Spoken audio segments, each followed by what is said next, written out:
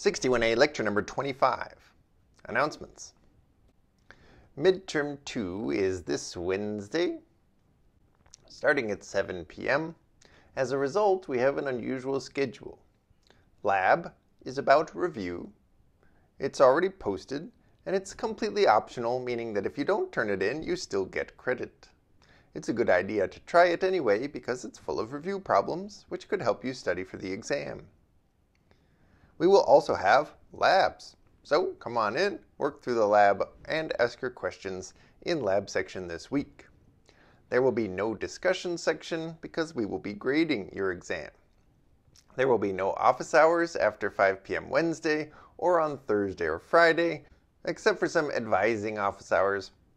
Today's lecture doesn't introduce any new content and doesn't really extend any of the content you've been hearing about at all.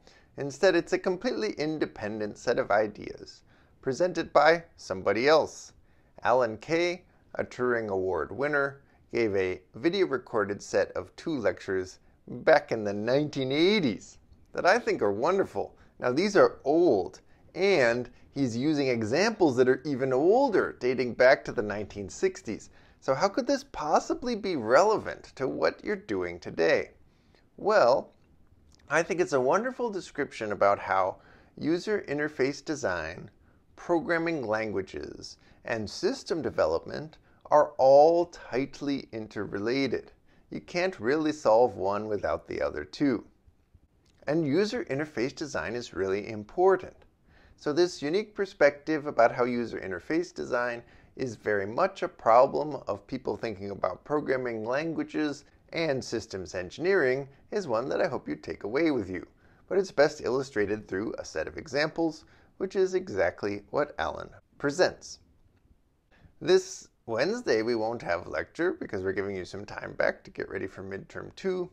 And on Friday we won't have a lecture because we'll be grading your exams.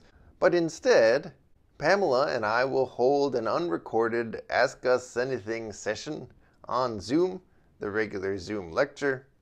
So you can ask us anything you want. There isn't any homework due this week. There aren't any projects released.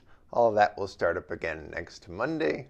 So this week, aside from watching this wonderful video lecture that you're about to see, you don't have anything to do except for focus on that midterm. And I wish you the very best of luck on the midterm itself. Make sure you remember that it's just one exam out of 3. It's not worth nearly as much as the final. It's a good way to check how you're doing, but it's probably not going to affect the course of your life very much at all. So relax, do your best, and make sure you get a good night's sleep beforehand. That's probably more valuable than just more studying.